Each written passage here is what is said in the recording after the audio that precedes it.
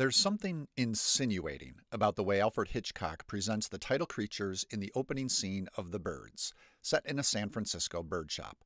As socialite Melanie Daniels, played by Tippi Hedren, flirts with lawyer Mitch Brenner, played by Rod Taylor, they do so amidst a cacophony of cages. The store is so big that it encompasses 2 floors.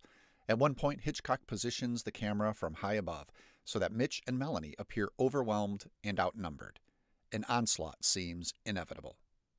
Why do animals turn on us in such creature features? Perhaps an answer can be found in Genesis.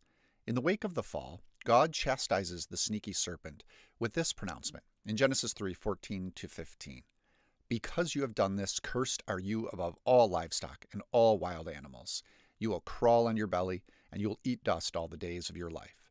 And I will put enmity between you and the woman, and between your offspring and hers. He will crush your head, and you will strike his heel. It's the enmity that is pertinent here.